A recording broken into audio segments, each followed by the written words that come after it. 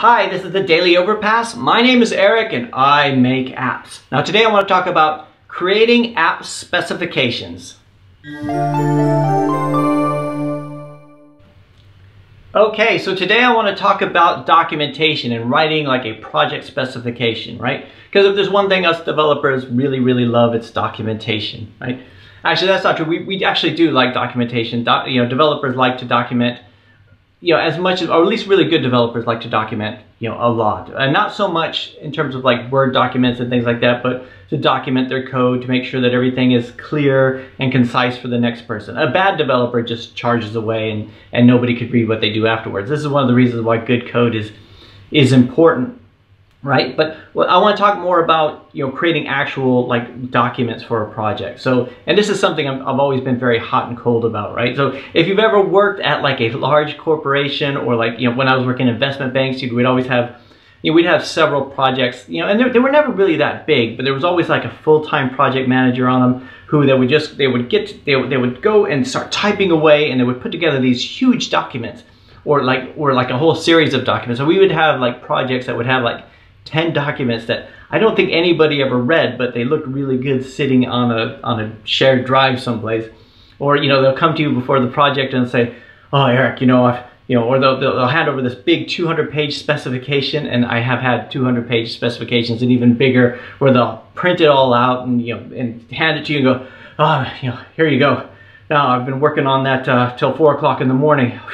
I didn't think I was going to get it done in time." And you're like, wow, time well spent. Thank you very much. And you take it away and you think, I'm probably not going to read it, but you don't want to tell them that because because they want to feel important, right? So, and they'll do stuff like put UML documents in there, diagrams, or maybe some use case diagrams, which depends on the developer, but a lot of the times the developer, once they understand that, they don't really need that level of documentation, and or they won't even bother to read it because it's just too much. So when I say that I'm hot and cold with documentation, I don't like documentation that is written for documentation's sake, and that happens a lot. I mean, even when we work with clients, sometimes we will put documents together that are not.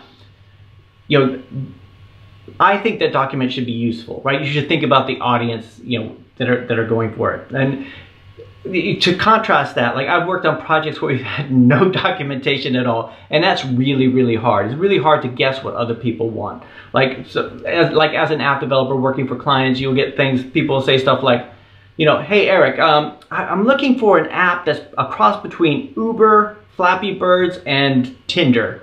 How much would something like that cost?" Right? And you just like, I just need a little bit more information. What's in your head is not the same as what's in my head, right? And that's one of the things, writing a specification at the beginning of a project is so important. It's something that we do every time we do a new application. So we don't just say, "Can you do like a such and such?" No, we have to put something together that makes it so that what's in my head is in the developer's head or the designer's head. So we could share that same vision. The same with clients.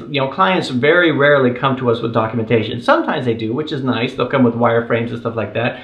But a lot of times they'll come to us just with, we'll have a chat, we'll sit down, and a lot of times I'll just sketch out diagrams and stuff in my notebook. I'll come home and I'll put it into a document. So let me just show you kind of what I mean here, right? I'm not talking about like 200-page specifications with a version history and everything like that, although that kind of depends on the client.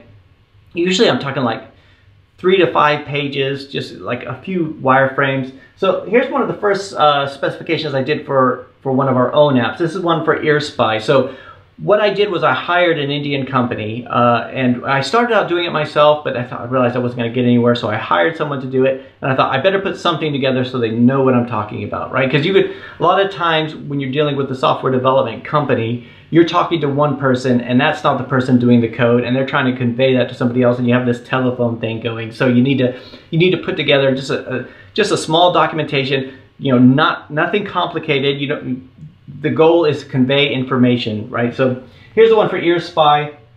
It was really simple because it was such a simple app idea. A really simple flow chart here with 2 things. I just want the audio that's coming in through the microphone to go out to the audio. That's all I want to happen, right? And then I put together some wireframes really quickly with Balsamiq, and Balsamic's one of my favorite tools for wireframing. I know there are other better ones out there like Proto.io, and there's so many out there, but I really like the simplicity of Balsamiq, even though it's really old. But you know, I know all the shortcuts and everything, and I know there's better ones out there. But one day I'll start using this.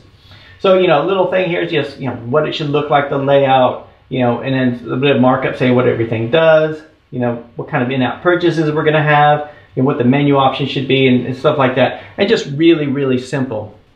Now, when we do games, it's a lot more complicated. So the first games that we did were the language learning games, so the bubble bath games, which we still do. We've used this, you know, we have a whole series. We have about 23 different languages that we've done this for, but this was the first specification. So this was something where I sat down and I thought, you know, how are we going to do something like this? How should something like this work?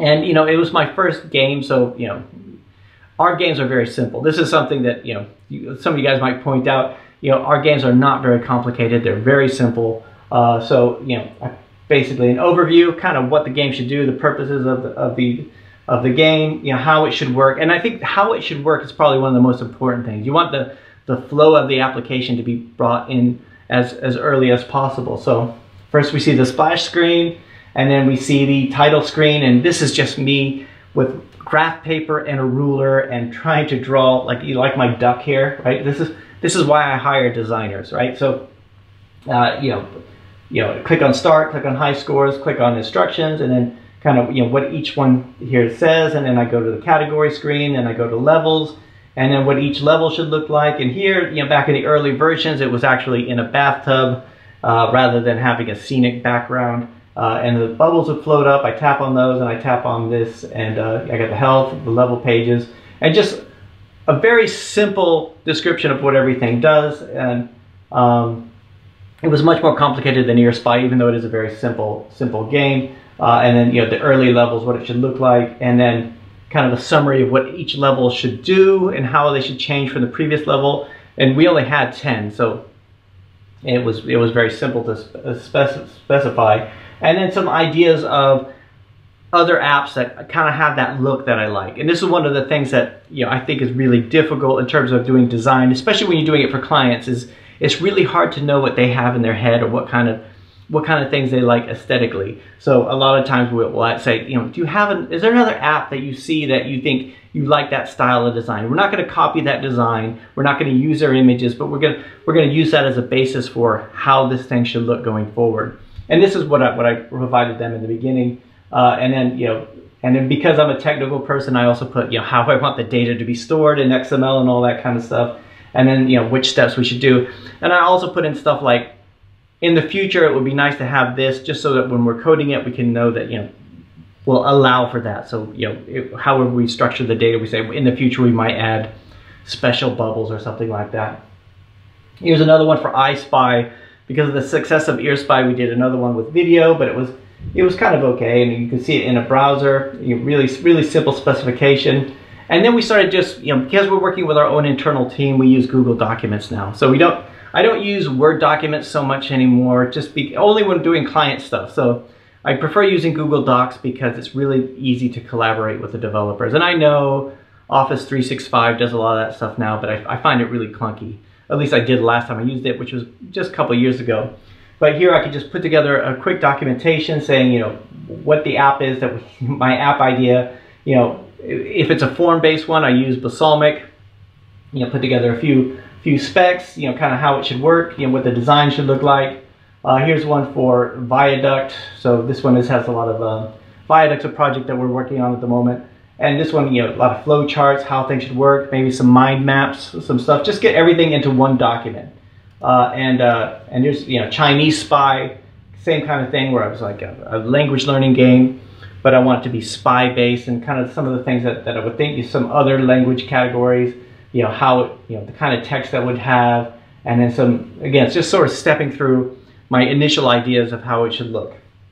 One of the beautiful things about this is that I could do something like this, and that gives the designers, you know, we have Sandy who's been on the team for, like, I guess 2.5 years.